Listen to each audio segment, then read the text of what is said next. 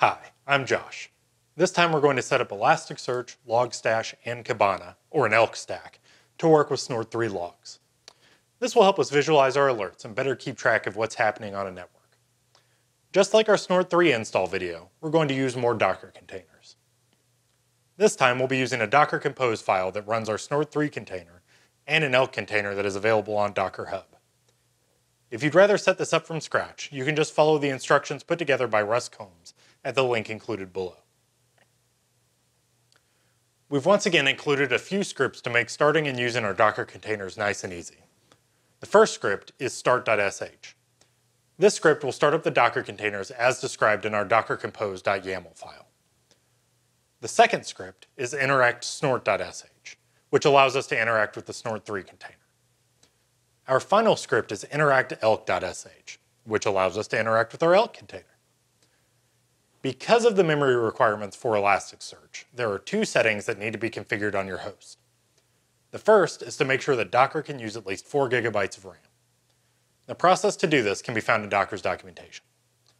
The second is changing the value of vm.maxMapCount. The process is a little different depending on your operating system. Linux users should run the following command: sysctl w vm.maxMapCount equals 262.144.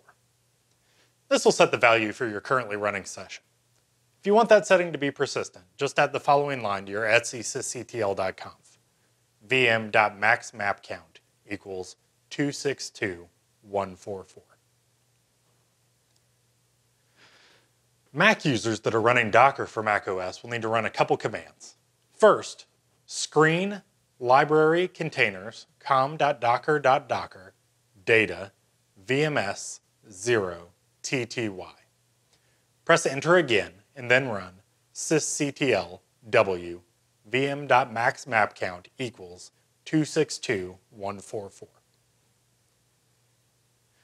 If you're running Docker Toolbox on Windows or macOS, you'll have to run the following commands: docker machine ssh and then sudo sysctl w vm.maxMapCount equals 262.144. Now your system should be prepared to run these containers. To get our containers started, you want to run the start.sh script. It'll take a couple seconds for everything to get up and running, but you should be able to jump right into our Snort 3 container by running our interact_snort.sh script. Once you're in the Snort 3 container, you'll want to navigate to Home, Snorty, Examples, Logging. If you've watched our other videos, you'll recognize the pcap in this directory is the one used in Lab 2 of the Snort 3 install video.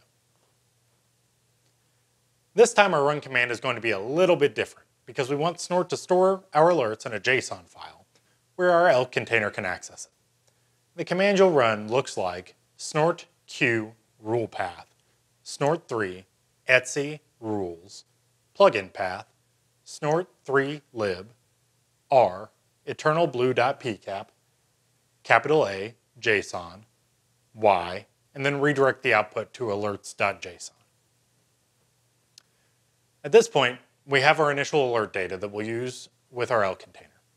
Now, just exit the Snort 3 container by typing exit. At this point, you'll interact with the elk container by running interact_elk.sh.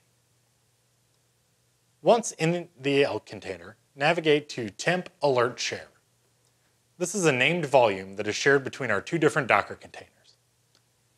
Now we can send our logs to Elasticsearch with Logstash with the command shown below. After that command, you'll have to wait a few seconds for Logstash to finish processing your data. You'll see a bunch of output, and once that stops, we can move on to the next step. Now we get to visualize our data. Open your browser and navigate to localhost:5601. Click the management icon on the left side of your screen, and then click Index Patterns under the Kibana heading, finally clicking Create Index Pattern. In the index name box, type in logstash snort 3j and click Next Step. Now just set your time filter field name to I don't want to use the time filter and click Create Index Pattern. Click the pencil icon to the right of B64 data, set Format to String, and Transform to base64 decode, and click Save Field. Now click Create Index Pattern again in the top left corner of the main window. This time your index name is going to be logstash_snort3a. Click Next Step again and then use I don't want to use the time filter as your time filter field name. Click Create Index Pattern. Now you'll click the Scripted Fields tab that is toward the middle of the screen. Click Add Scripted Field, set the name to App Total Bytes, and set the script equal to the script shown below, and click Create Field.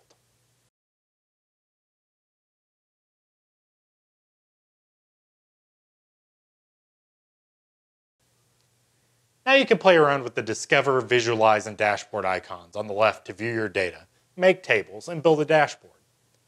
We have a default dashboard you can use to start off before you're figuring out how to build your own.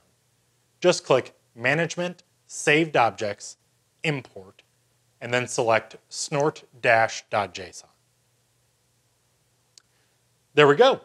Now you know how to set up and use an elk stack for basic visualization of Snort alert data. This can be very useful when tracking the state of your network in relation to Snort alerts. Elk has a lot of neat features that are best found by playing with the various tabs to see how best to use that data for you. If you have any questions about Snort or anything else, make sure to check out our other videos or email us on the Snort users mailing list found at the link included below. Thanks again to Russ Combs for putting together a great how-to guide for setting up Snort logging with Elk, and thanks for watching.